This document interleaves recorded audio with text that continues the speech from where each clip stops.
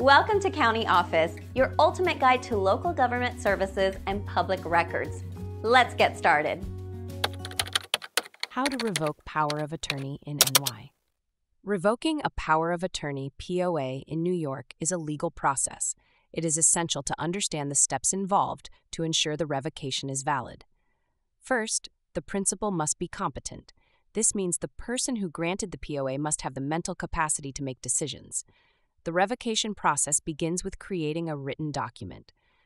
This document is called a revocation of power of attorney. It must clearly state that the principal is revoking the POA. The document should include the date of revocation and the names of the principal and the agent. Next, the principal must sign the revocation document. The signature must be notarized to be legally binding. This adds a layer of authenticity to the revocation. Once the document is signed and notarized, it must be delivered to the agent.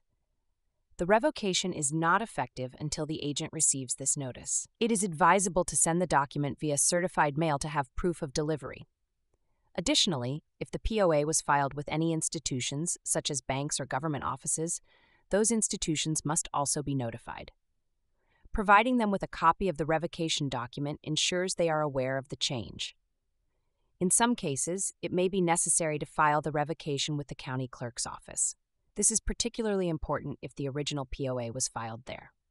Finally, it is wise to inform any third parties who were relying on the POA. This can prevent any unauthorized actions by the former agent.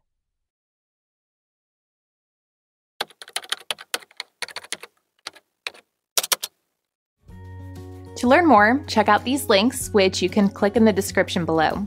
And feel free to comment your questions. We're here to help. Thanks for tuning into our video. Please like and subscribe and leave a comment below. See you in the next video.